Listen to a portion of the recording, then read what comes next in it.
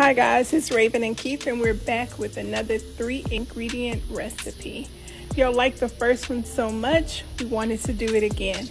So today we made oven baked s'mores and it was so simple. We just needed 3 ingredients: chocolate chips, marshmallows, and graham crackers. Preheat your oven to 350 degrees. Open your milk chocolate chips, pour into an 8 to 9 inch skillet.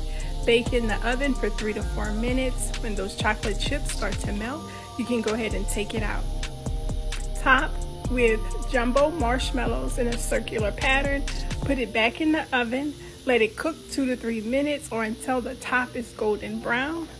Pull it out. Let it cool for a second. Go ahead and add your favorite treat: graham crackers, cookies, fruit, pretzels, whatever you like. Make sure to follow us for our next 3-ingredient recipe.